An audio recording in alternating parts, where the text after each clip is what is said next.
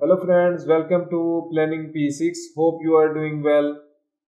Today we are here with the topic of how we can import WBS from Excel.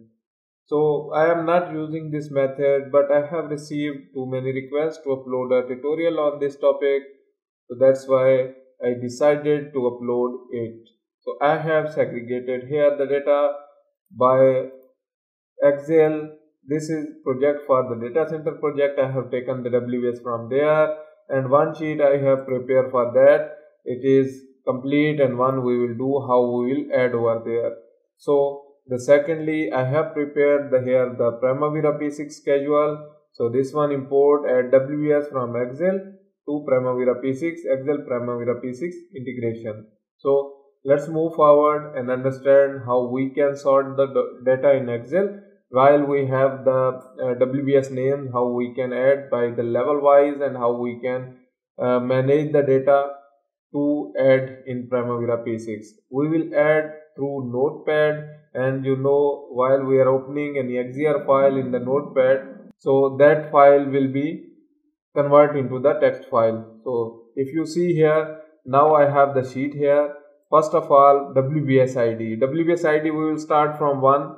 Like this one, first row we will leave for the project ID 1, and then 2, and then 3. The sequence wise we will add here like this 5. So this way you can add. You can have option to autofill, but I am not autofilling to keep my formatting over there. Secondly, WBS short code or name. So for the WBS short code or name, I have just decided to add. You can add any letter, any code, A, B, C, or just you can use the numbers 1, 2, 3, whatever you want to use, you can use it. As I have managed here for the project initiation for level 1, I have added the PI and then add 101, 102, 103 like that, and then just avoid here the special characters like comma, dot, slash or whatever. You are not need to add the special characters. For example, here is 10.1. I did not add the 10.1. Instead of 10.1, I just add the 101, 102, 102.1. That's why it will be like this. I will just copy from here. So how we can decide the short name? You can write the any of name, whatever you want, but just understand that every row has its own different WBS short name. So parent WBS, here in the parent WBS, for example, I want this under this WBS, so the parent WBS will be this one. According to the WBS ID, we will add here the WBS IDs. You have option to use the formulas as well, and you have option to do it by manually. You can do the VLOOKUP formula over there, or if you are WBS you are managing or writing one by one, then it's easy to ignore the mistakes or errors. Just write it manually. So here this one will be 1, and here it will 2, and this is also under the 2, and then this one will be under the 4, 4 and 4. Like now this one is under 2, like this way I have created. So third is the last one is the name of the your WBS. Here as you see here, I have segregated all the data. If I sort out by the colors for the level 1, the color is yellow. If you see here, these all under level 1 WBS or level 2 WBS under the project. In next video, I will explain the levels of the WBS, how we can decide the levels and what it represents in Primavera P6 and how it covers. Level 2 is this one, and then level 3 is this one, and now this level 4 or 5, whatever you are saying, this is level 5 WBS. So I have segregated the data like this. Clear the filters. Okay. Now what we will do, we will go to the Primavera. If you see here, I have created the project and activities. Under the activities, just project, there is no, you can add a new project and just export it. And then WBS, there is no WBS over there. So here you can see also there is no WBS. What I will do, I will just go to the activities and export the project. Primavera XZR file, export it, project. Okay, next. And then go to the desktop. As I am saving desktop, you can give it the location wherever you want to save it. So here, okay, finish, close.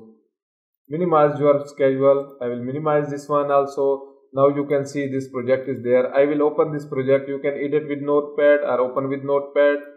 Okay, open this project in Notepad. These are the our text file. So I will at the end, you can see here there is our WBS project WBS. So I will just copy from here, copy and open Excel new file, or you can have option to add here a new sheet. I will just add a new file. So here I will just do it, Control V. So for the WBS ID, we have the WBS IDs over there. You can see here what I will do, Control Shift and select all WBS ID, copy and paste special the values over there. Now it has been pasted over there. Project ID will be remain same, WBS ID will be remain same, sequence number will be remain same. For the estimation weight, we have the two other tutorials uploaded. One is with the Primavera P6 EST weight and one is for the weightages. So if you want to manage your weightages here while using this sheet, you can manage. For example, for the level 1, you can give the 1 and then under that 2 WBSs, maybe you can 0.5 and 0.5. By the way, you can, when you have a look on the other tutorials, you can see I want to keep the same. Here the project node, no, I want to know. Here for the flag, I also want to do no. Okay, Control D and then together I will just fill down option. Okay, fill down and then WBS open, status code open. You can see WBS status code open. So chart name, as I told you, this chart name will remain same as the Primavera, or you can write any of your name. Here chart code or name you will write here as we have written over there. Just copy this chart code from here and then paste special the values over there. If you see here, why I pasted under that, because we did not copy the above row. So here this will remain same. And now the WBS name, full name, we will write here the WBS full name, this one, and copy from here when you have the data. If 1, 2 or 1, how much the WBS, as I have 165 WBS. So here you can see I have pasted this one. Now phase ID will be remain empty, and here now what we will do, I will just do here I will paste over there up to the here. Okay, so just go there and then just copy from here parent WBS, copy here and then paste special the values over there. If you see here, now it's come filled.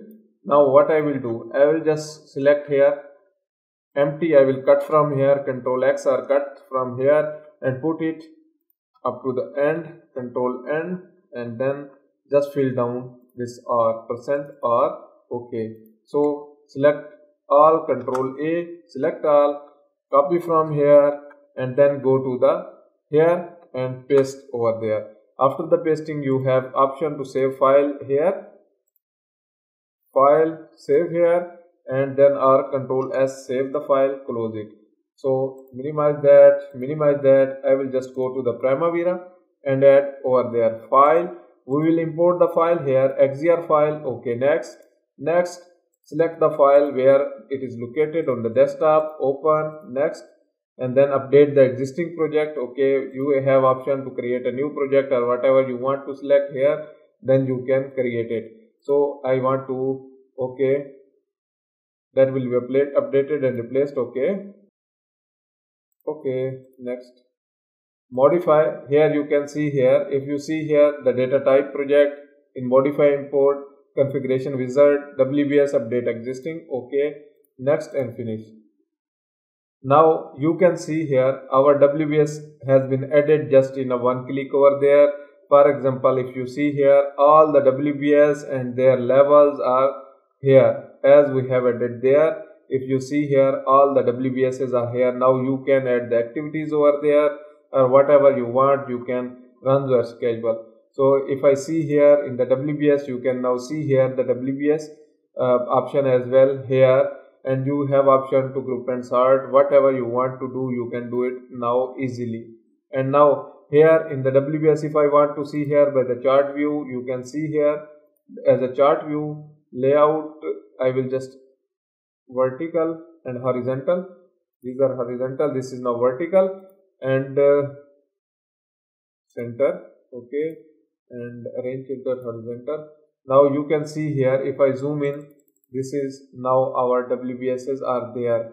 Every WBS are located over there. If you see here, now these are our WBS. I will go to the WBS in the table view. Second option is that if you have the issue, for example, you want to add any WBS, the projects are similar and you want to copy from another project, just I will make a copy of this project or add a new project from here.